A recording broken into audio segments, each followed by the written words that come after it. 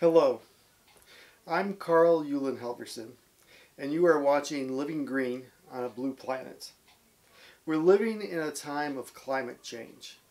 Sea levels are rising, species are becoming extinct, we are encountering environmental refugees. It's easy to despair and give up hope, but we don't have that luxury. Luckily, locally and globally, there are individuals who are making real difference. They are making lifestyle differences or changes. They are creating new technologies and rediscovering ancient ways of caring for the land. And combined, they provide us with ways of becoming a little greener every day. And so that's what this program is going to be about. We're going to be interviewing local scientists and researchers and naturalists, but also hobbyists and people who just work at being greener in their own homes, their own gardens, their own businesses. And tonight we're going to introduce you to a special program, the Indiana Master Naturalist Program. Now every state has a Master Naturalist Program, and these are programs that are designed to take people who love nature and may have their own special area. Maybe it's insects or reptiles or local history, but train them to be generalists so that they can be useful volunteers for state parks, county parks, city parks, and nature programs, environmental agencies, those type of things. Each state has their own programs because each state has a different history and very different geology, but also areas of the state have their own programs because they have different geographies again, but also resources. So in Allen County, we have 2 county parks. We have a city park that has a farm. We have a university that has an environmental resource center. And so we're going to use all of those resources. So this will be an introduction to the Allen County, Indiana Master Naturalist Program. The program is pretty intense. It starts the last week of February and goes through June. It meets weekly, sometimes twice a week. There are quizzes, reading, field trips, and so it's pretty busy. There's a tuition, and so we're not going to be showing you the whole program. What we will be doing is providing a sampler so that if you're interested, you can say, hey, I think I'd like to be a Master Naturalist. And at the end of the video, we'll have a link so that you can search out the Allen County, Indiana Master Naturalist Program in case you want to sign up for it for next year, because they do fill up pretty quickly. So that's what we're doing. Hope you enjoy it. Take care.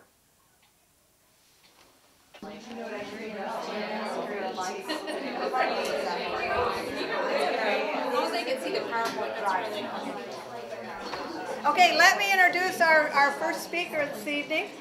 Her name is Natalie Haley, and you'll be seeing her around quite a bit.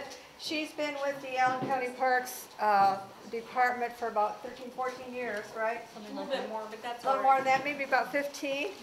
She currently is the manager for Fox Island Park. She got that position right before all of this fell through. She has her Bachelor of Science degree from Purdue University. We're going to see where all the colleges are here. In wildlife science, while at Purdue, she worked as a laboratory technician, field technician. She was a former naturalist for the Indiana Department of Natural Resources at both McCormick Park and Raccoon State Park. She was an intern at Chicago's Brookfield Zoo. She is a veterinary tech at a veterinary clinic in Muncie, Indiana. She got her certification, and if you don't know about this program, someday she'll tell you about it. Certified Interpretive Guide certification under the National Association of Interpretation. And she currently serves on the state board for Indiana Master Naturalist. So I'm going to turn this over to her. All right. You guys are my guinea pigs, I'll be honest. This is the first time I've talked about this in front of a group. So if I get tearful, just ignore the tears. So I started as the park manager shortly before COVID hit. We were going strong, doing really well programming. COVID hit in 2020. And we initially shut some things down, like most places. And then we thought about it a little bit after we all kind of adjusted, and we were like, okay, do I want to work from home forever or what? You know, it's kind of hard to be a naturalist and work from home. So I lasted about 2 weeks, and I begged my superintendent to let me back in.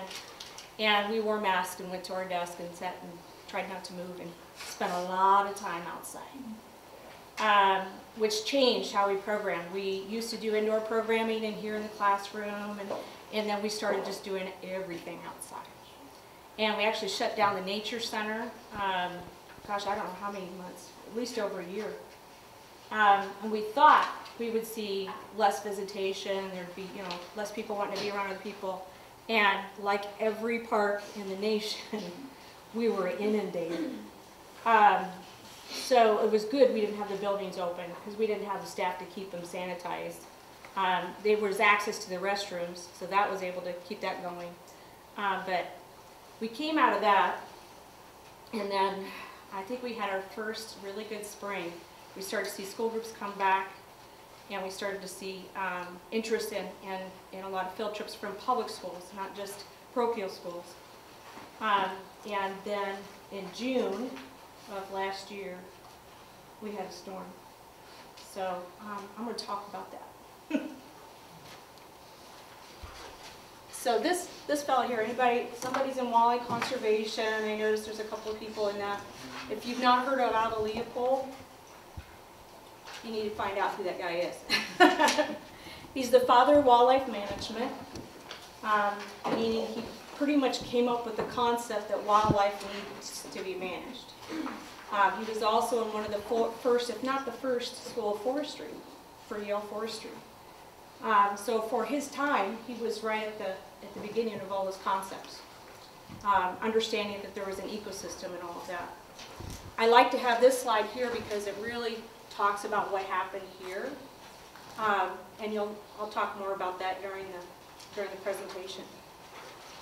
But it's easy when I work for a system and nobody's watching. I can make decisions that are quick and easy, but are they the right decisions for the ecosystem? And so that's, even though it's legal, is it the right decision for that ecosystem? So derecho. Derecho is a Spanish word, and it means straight winds, direct straight, literally.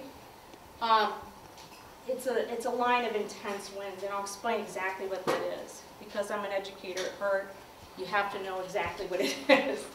And you will be quizzed on this, but all this information is in the 12-page report I gave you. Minus some of the photographs. I don't have all the photographs.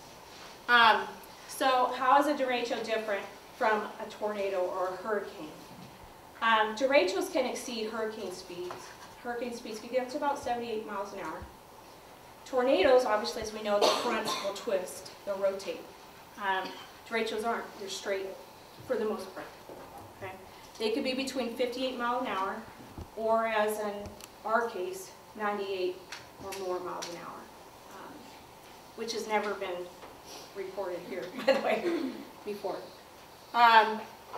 So to get really technical with it, you know, I don't think people understand exactly how this could all, you know, happen or how this forms. So I have the diagram here to explain that when rain comes out of a cloud, it cools the air, okay? So you have the rain cooled down draft. Does this have a pointer on it? It's not working? Yeah. There, red button. Oh, there. It was wore out. Sorry, I couldn't see red. So, so you have rain coming out of the clouds. That's cooling the air, right? As a thunderstorm reaches their surface, it'll spread horizontally in front of it, forming a bow or a gust front. Okay, and you can kind of see where that's at, right there, right? When the cool, dense air in front hits the lighter, warmer air in front of it, it forces that lighter, warmer air over the cool, dense air, okay? Oops, wrong way. And so, those gusty winds can form that, and as it does that, it actually spreads the bow and expands. And derechos can be miles wide. In fact, some of the parks north west of us, like Crooked Lake, Chain of Lakes. A lot of those were hit before it came through Fort Wayne. And so this is what it looks like when the warm air gets pushed up over the cool, dense air. You get this huge shelf cloud, okay? I'm sorry if you can't see. So, and I do have that link. I highly recommend you look at that link if you're having trouble understanding what I'm saying. They do a very good, and so does NOAA. So I wanted to give you that link as well.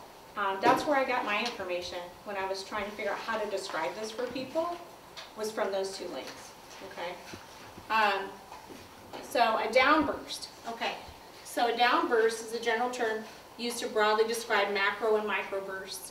Downburst is the general term for all localized strong wind events that are caused by a strong downdraft within a thunderstorm. While a microburst simply refers to an especially small downburst that is less than 2.5 miles across. Okay, and we think that's what hit Fox Island, was a downburst. And this is what it kind of looks like. I think this picture was taken over Kansas, so it's not a localized picture. So, and I believe that other microbursts occurred throughout the Little River Valley, over in Waynedale, that sort of thing. So this is a nice visual representation that a friend of ours, a volunteer at the park, she tracked the thunderstorms, okay? So during that night. And so lighter, warm air forced up over cool, dense air may give birth to more thunderstorms. So if you look at the time frame here, this is 10:36 on June 13th. And then the one on the right is at 10:37. So you can see almost exactly when that microburst was forcing that warm air up over the cold air and causing all the thunder strikes. And just for your information, there's the airport, and Fox Island's about up here from the airport, I imagine, about right in here. So, wow. Yeah. And we did have staff on site. We had our maintenance foreman and his wife live on site where Ron Zartman and them used to live, if you know Ron Zartman. And it was pretty impressive, I hear. I lived in Auburn. I was clueless until the next morning I started to read the news about 6 a.m. and I was like, oh my gosh, what's going on at work? So according to Derecho climatology posted by the National Weather Service, we should get one of these storms once in our area in Indiana every year.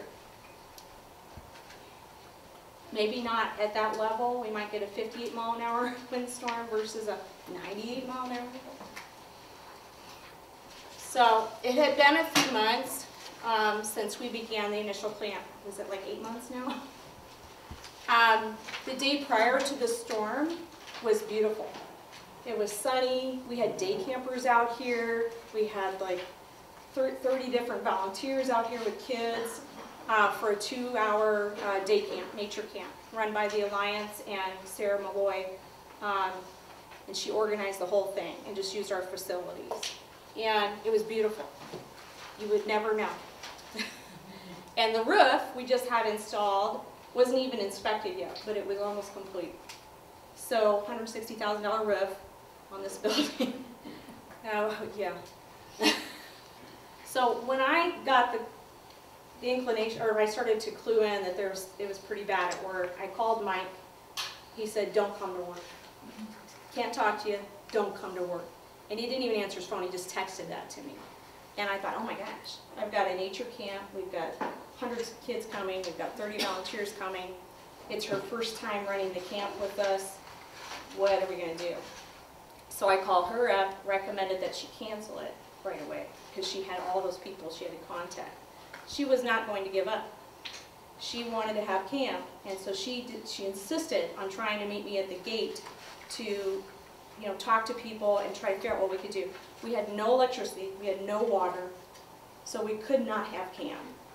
We just didn't even have sanitary facilities for the kids. So she met me, and we were down by the Quonset hut on Yanni Road. We couldn't even get to the gate because Yanni Road was blocked with logs all the way down it. I turned around several vehicles on myself. We had a highway department truck pull in. We threw cones out because people were trying to get through it anyway. And so we turned that around, and I went brand straighter around Smith and came around, and I saw a lot of devastation in the Waynedale homes, in their yards. People were out like, oh my gosh. And I came around through Smith, and I could get in the park. The front of the park really doesn't look that bad when you come in even now. We've done a lot of debris cleanup up front recently, but it really wasn't that bad, and it's very deceptive. We could get to the four-way stop and all of that. So there's our superintendent and Mike, and that's the equipment we had to clean this up, basically. We had 2 tractors, some chains, some chainsaws. You know, we don't have what the big city parks or big state parks would have to clean this up. Well, we didn't even have personally access to restrooms. I mean, we have a pit toilet, and that's what we used for the first 3 days. So we were lucky. We had all of our electricity was underground with transformers, and so we were back up and running with that and water in 3 days. So we were blessed that way. But it was 90 degrees out. Do you remember that week? 90+ degrees. So we started investigating the trails, and I've given you guys a flyer, or I don't know if she's got it in the back. If you have a flyer that says Black Oak Speaks, it's a story. That was written by Cynthia Powers. She's one of the birders. You'll probably meet her in the birding class. She wrote it quite a long time ago, before my time, during the bicentennial period, talking about the oldest tree in the park. And that was a black oak. And black oaks only typically live about 150 to 200 years. And this one was well over 225. So I knew the likelihood was that it would be down on the ground. And so when I climbed down the main trail, it took us, Dan, how long did it take us? He was with me that day. 40, 45 minutes. Yeah, to go down a trail that you're going to go on with IMN geology hike, and you're going to see how short that was. And you'll see the old black oak there off to the side. I have some flagging on it still. So we made it to that tree, and it's just one of the saddest things. You kind of expect it, and when you see it, you're going to see why it's completely hollowed out. But it's just sad to see old trees laying down. And after the initial week of cleaning up the roads, just so we could access the buildings and make sure the staff had emergency access out of the park, so Mike and Kelly could get to the grocery store, things like that, I was asked to go and assess how bad it was in the park, in the rest of the park. And so I started hiking the trails, and a hike that normally takes me 35 minutes took me 5 hours, because you're climbing over log after log and under, I mean, it's just, you can't explain it. I've never seen anything like it in my life. So this is the tree trail, which is just was a beautiful area of the park, where we had really old oaks like this one, white oaks and tulip trees, and you know, so this, where it's at, yeah, it's a couple feet off the ground, but it was above me, you know, above this big round, beautiful tree. And then here's a beautiful tulip tree. And they haven't even gotten to this part of the park yet, just so you know. I mean, I'll explain how far they've gotten. It was weird, I was standing there and I could smell black oak. If you know that smell, it's not a pleasant smell, it's like skunk and sassafras. It just was pungent in the air. It was hot, there were no mosquitoes, there was no canopy. So sun was hitting the ground in areas that had not seen sunlight for like 100 years. And so I didn't get inundated with mosquitoes, but it was weird. It was really weird. Oh, and then the tree, this is like a root ball. It's 20 feet high, and it's created a hole in the trail that's about 6 feet deep or more. So we have to reroute a trail, and you're in the nature preserve. So you're not supposed to be rerouting trails. You're supposed to be leaving these trees, cutting a hole through them, and leaving it. Well, there's an area on this particular trail where there's 4 trees piled up on top of each other this big. And I'll show you some other areas that, like this is the dune. And if you know what it was like to stand at X at the dune, you can't recognize where you're at. I mean, and I've been on this trail hundreds of times. And coming back from that to the center trail, I got lost on a trail that I've hiked hundreds of times. And so I had to circumvent. I kind of knew the area enough to know I could go down the dune and get back to the center trail and get back out.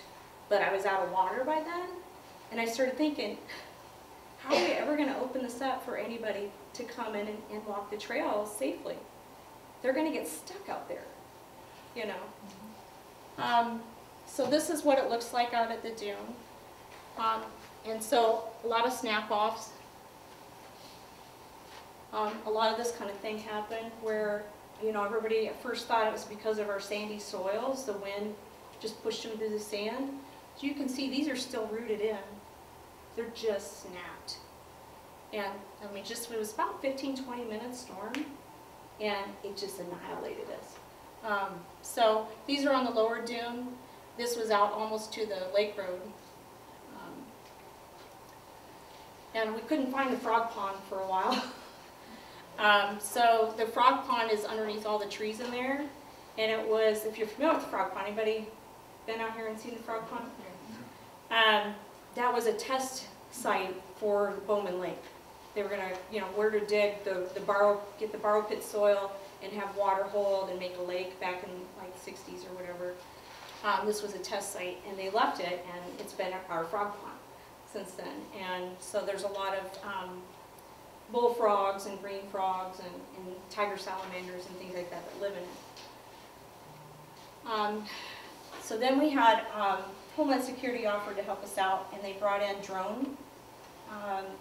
And they know how to get through the airport security and keep under the deck that's required for drones in this area, because we're in the line of planes, so we can't just fly drones anywhere out here. And this is one of the more obvious pictures that they took, and this is the north side of Bowman Lake. So probably more than halfway down the north side, it was just a complete laydown. And behind it, there was a lot of dead trees from when we got flooded a few years back. You guys have probably seen that, especially if you've been volunteering at Eagle Marsh. You'll see the whole backside of Fox Island, all these dead trees. Right. And I can smile about that now because I know it's brought in northern long-eared bats and red-headed woodpeckers, and you know, so it hasn't been all bad news. But when they put in the berm, it didn't drain as well as the engineers had thought it would, and so it flooded our cottonwoods and our soft maples to the point where it killed them. So that was already there. But back from the backside of Fox Island to this area and to the north of the lake road, all the way up to behind the buildings of the center trail, it's just almost total laydown, okay? So you think it's bad out here, it's worse. So this is just where I'm talking about kind of what it was like to do the assessments. The birds and insects were everywhere. It was crazy with dragonflies especially, and the mosquitoes were not as present as I had anticipated. In the end, every day I would get back to the Geo Garden or to the Vera Doolin building and just kind of hose off with the hose because you're just hot. And what really became apparent to me, I didn't even go through all the trails. I went through the majority of the trails. Is that at a certain point you just realize you can't just leave it, okay? You can't just cut the logs open and leave it. There's too much. If we were to do that, the logs would sit there rotting for at least 20, 40 years. And if you know anything about invasives, it's just going to become invasives. They're just waiting for that sunlight to hit them, and they're just going to come up like crazy. So we had an option. We had to decide, do we open up the back of the park? Do we even ever open up their nature preserve? Do we let it go, you know, to invasives? Or do we let loggers in? Which I never thought I would even ever consider. This photo really solidified it for me. This is from the marsh overlook to the lake road, and it's 80 to 100 acres, and it's just And I thought, there's no way that we can, with tractors and chains and a couple chainsaws, even begin to get this off the forest floor so that I can replant. A lot of people have come up to me or sent me messages saying, well, why don't you let the debris, you know, at least, and I said, oh yeah, there's plenty of debris. Because the loggers only want the logs. And if you look at a tree, you have all of those branches, and you have all of that material that they don't want. So it's still here on the site, no matter if they took the log or not, and that will eventually break down. It'll probably take 10 to 20 years. We'll burn a few just around the buildings to make it look a little nicer. But if you burn, and I'll talk a little bit more on that, that can cause some issues as well with planting. So this is my last picture I have of the old black oak tree. It was actually a homeschool parent that took it and sent it to me when she heard about the storm. So, and this is just me talking about that. And so every specialist I talked to said you've got to get your hands on the invasives. In any way, shape, or form, you've got to get rid of the seed source.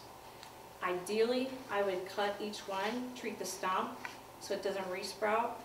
We have let this go at this park for way too long. We have acres of invasives because my focus was education. We didn't have staff or a budget for invasive management. And so we did a little bit to try to educate the public, but we definitely, I never thought we would ever be able to manage the invasives at Fox Island in the next 50 to 100 years because we didn't have the continual resources being fired at it. So one benefit of all this is that while the loggers were logging, I was borrowing or renting equipment like this and going into our heavier areas and removing the invasives brutally with a Fecon mulcher machine. It's a forestry mulcher. And it just chews it up. It doesn't, you're not spreading herbicide. You can't spread herbicide on something like that. So that means in 2 or 3 years, I've got to watch all the resprout come up. In 2 or 3 years, I have to do a foliar treatment in those areas. So then I have to look, do I want to put that amount of herbicide in those areas? Okay? So the areas that I did it were in the younger part of the park, the younger forested part that were kind of fields of it. And I'll show you some more pictures of that.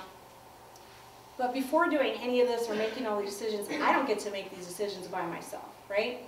I have a park board, I have the state nature preserves, I have a lot of people that would be wanting to have a say on what we did and what we did not allow here.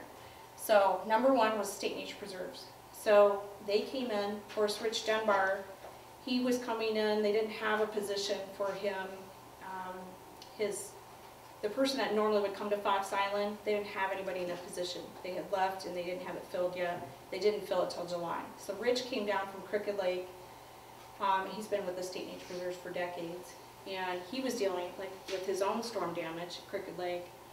And he was one of the old school nature preserve people. Just leave it, let it lay, let it go back to nature. That's the way I felt as well.